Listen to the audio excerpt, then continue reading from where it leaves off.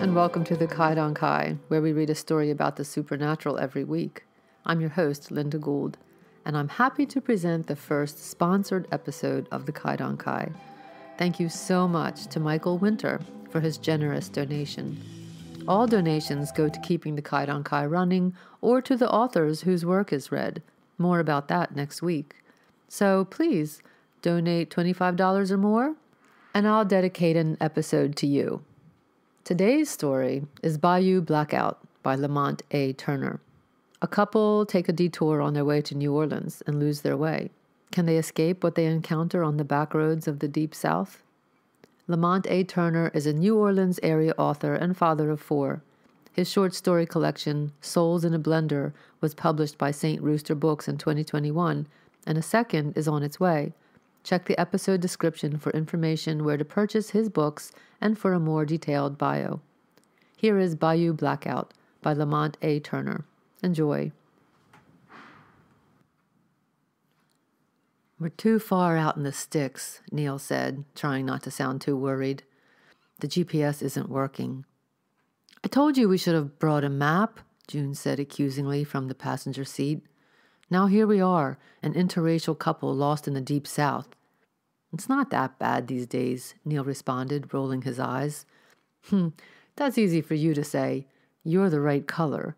As long as you aren't with me, you can blend in with the Rebs and make your escape. Funny, Neil said, slowing down to let the car behind him pass. This Boston accent of mine would give me away in half a second. Besides, I am with you, and I always will be. Don't try to romance your way out of this, Neil Whitney. Do we even have enough gas to make it to the next filling station? Neil looked at the gauge and winced. They still had almost half a tank, but he had no idea how long it would be until they reached civilization. All he had seen for the past hour was fields and trees. He tried to remember what his GPS had told him before he got off the interstate to avoid the traffic jam he was told waited ahead. Not expecting to lose the signal, he hadn't paid enough attention to the route it was taking him on, and the road ahead was a mystery to him. I'm sure we'll get the signal back soon enough, he said, patting her knee. Either way, I don't think we're supposed to turn off anytime soon, so we should still be on track as long as we stick to this road. As they passed a pasture full of emaciated cows, Neil reflected on their progress since they set out for New Orleans. They'd made good time and were set to arrive on schedule, 2 days before Mardi Gras. That would leave them plenty of time to make the rounds, taking in the Calbido and the World War II Museum before the party started. It was a trip they had been planning ever since their youngest had gone off to college, and he was determined not to let anything screw it up. Maybe we could ask them if we're still headed in the right direction, June said, nodding towards the men working on an old Chevy Nova in the front yard of a house they were approaching. It's worth a shot, Neil said, slowing down. I was kidding, June protested. Don't you dare stop to talk to those people. It was too late. Neil had already pulled off on the shoulder in front of the house. June locked her door and slid down in her seat as Neil got out and walked up the gravel drive. Hey, he shouted, waving at the men as he approached. The 2 men working under the hood barely glanced up before returning their attention to the engine. A third man, who had been leaning with his elbows on the trunk of the car, not doing much of anything, straightened up and slowly ambled down the road toward Neil. What can I do for you? Asked the man, his hands in the pockets of his dirty jeans. You ain't from the gas company, are you? No, Neil responded. I was just wondering how far it is to New Orleans. We can't get a signal for our GPS, and I was afraid we had taken a wrong turn. Tourist, huh? The man said, spitting something brown on the gravel at his feet. Kind of taking the long way around, ain't you? There was a wreck on the interstate, Neil explained, starting to feel uneasy about the way the man was staring at the road behind him. There was an expression on the man's face Neil couldn't quite read. That your wife in the car? Asked the man, nodding at the rented Buick. That's the missus, Neil responded, stepping forward to block the man's view of the car. She's pretty anxious to get to New Orleans. I bet she is. Just keep heading straight down this road till you get to Highway 11. then make a right. Keep on a few miles and you'll hit the interstate, the man said, craning his neck to look over Neil's shoulder. Neil said thanks and backed down the drive, the man watching him the whole way. As he got in the car, Neil looked back. The man was still there, hands in his pockets, staring at them. Neil waved and put the car into gear, gravel spitting out from under the tires as he sped off. "What did your new friend have to say?" June asked, sitting up in her seat. "He said we're still on course," Neil said, speeding up as he noticed the sun sinking below the line of trees. With no streetlights and the moon hidden behind the clouds, Neil struggled to see. Leaning forward toward the windshield, he searched for the lines on the road to guide him, but he found they disappeared for long stretches, obscured by the dirt and gravel. "Need me to drive?" June asked, noticing his discomfort. "I'm fine," Neil snapped. "We can't be that far from the interstate." 2 points of light appeared in the darkness behind them. They quickly grew brighter as the vehicle gained on them, the light reflecting off the rear-view mirror into Neil's eyes. Reaching up, he adjusted the mirror so it was pointing away from his face and slowed down, hoping they would pass. Everyone down here moved like snails until they got on the road, Neil thought. Once they got behind the wheel, they all turned into race car drivers. As the pickup shifted into the other lane and soared past them, Neil glanced over. A bearded man leaned out the passenger window and shouted something Neil couldn't catch. "Damn hillbillies," Neil exclaimed, shaking his head. "They think they own the road." June started to say something, but was cut off by the sound of screeching brakes as the truck swung over in front of them and came to an abrupt stop. Neil cut the wheel hard, forcing the car up onto the shoulder just in time to miss colliding with the bumper of the truck. "Damn fools almost killed us!" he shouted, reaching for the door handle. "No!" June said, grabbing him by the shoulder. Just let it go!" They both stared at the truck, idling in the middle of the road. As Neil's rage dissipated, he felt a chill run through his body. They were just sitting there, daring him to confront them. He put the car into reverse and backed out onto the road, then moved into the lane next to the truck to go around them. As he approached, the truck inched forward into his lane, blocking him.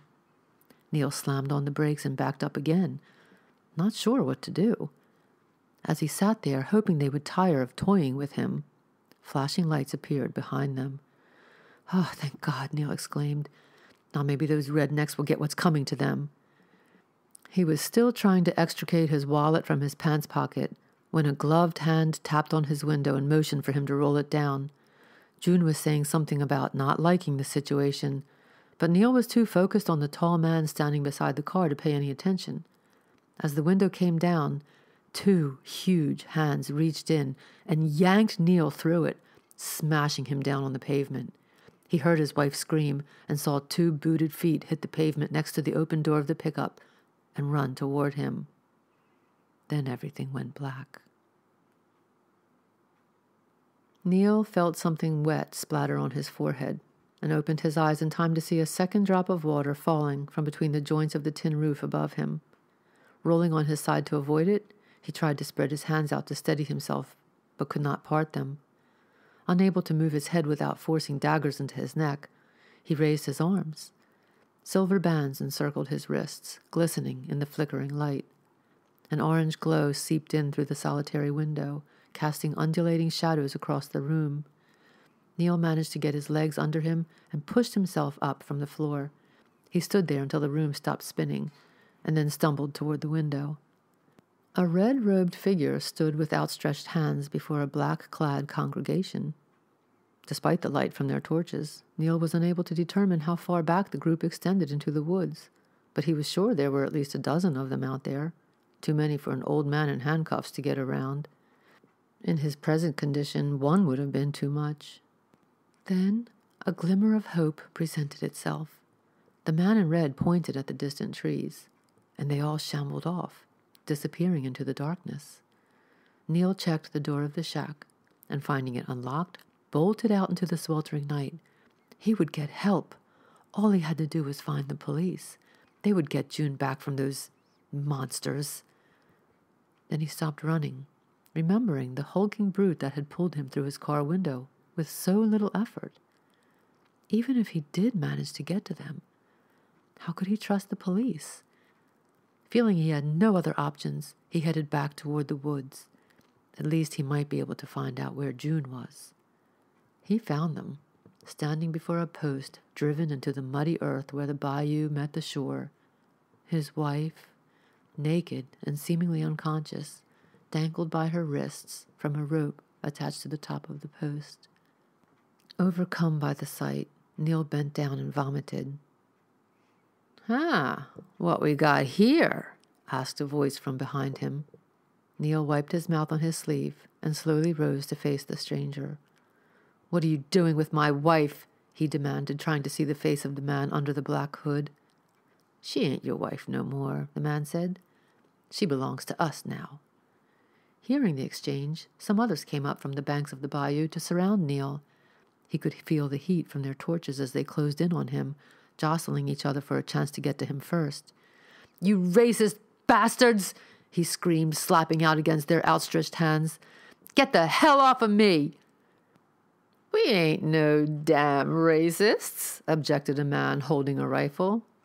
"These robes look white to you? Hell, half the flock is black folks." Several of the men around him lowered their hoods, revealing dark-skinned faces. "Typical northern elitist," said the man with the rifle. "I bet you never even been south of the Ohio River before, have you? You just think everybody not from your neck of the woods is ignorant rednecks." Then what are you people?" Neil stammered. "We're the children of Kalfu," said one of the men holding Neil, whispering it into his ear as though he were afraid someone might hear. The man in the red robe raised his arms and began chanting in a language Neil couldn't understand, as the rest of them, even the ones who had been restraining him, fell to their knees. A black mist arose from the water and drifted toward June. It floated there in front of her for a moment, and then extended smoky tentacles to embrace her. It wrapped her in itself, enveloping her in darkness. After several minutes, the priest in red stopped chanting and lowered his arms. The cloud immediately slid back down into the water, revealing a fleshless skeleton tied to the pole. Neil's scream died in his throat as a rifle butt smashed into the side of his head. As he struggled to stay conscious, a man approached and slammed a bucket over his head. Neil recognized it as the bucket June had insisted on bringing, hoping to fill it with beads caught at the Mardi Gras parades. He imagined the two of them, slightly drunk, hanging on one another and laughing. The image was still in his head when the man with the rifle shot into the bucket. Ew. What a horrible ending. I'm glad Neil's last image was a happy one, instead of one full of fear, instead of the image of his wife's defleshed body. I really loved how Turner twisted the stereotype of the ignorant redneck with something much, much worse. And we had a new monster on the Kaidankai, the Kalfu. I admit, I'm a ghost story lover, so many of the supernatural elements in the Kaidankai stories are new to me, and Kalfu is one of those. So if you're like me and had never heard of it before, here's what I found on Wikipedia. Kalfu is a hot, evil spirit in Haitian voodoo, and the name means crossroads, although I couldn't see if that is from an African language or a Haitian dialect. Kalfu's color is red, which describes the red-robed figure in the story, and he apparently loves rum infused with gunpowder. Wouldn't that be an interesting cocktail? Explosive, generating heartburn, I'm sure, and probably leaving a residue. Next week's story explores what turned Satan from a mere fallen angel to the black-hearted evil creature that we're familiar with. Please consider donating to the Kaidankai. Donate $25 or more, and I'll dedicate an episode to you, just like today's episode. Donate $50 or more, and you get a Kaidankai logo t-shirt. The donation links are in the podcast and episode descriptions. As always, please review the podcast. Follow us on Twitter, Mastodon, and YouTube. All the information is in the podcast and episode descriptions. Thank you so much for listening today. See you next week.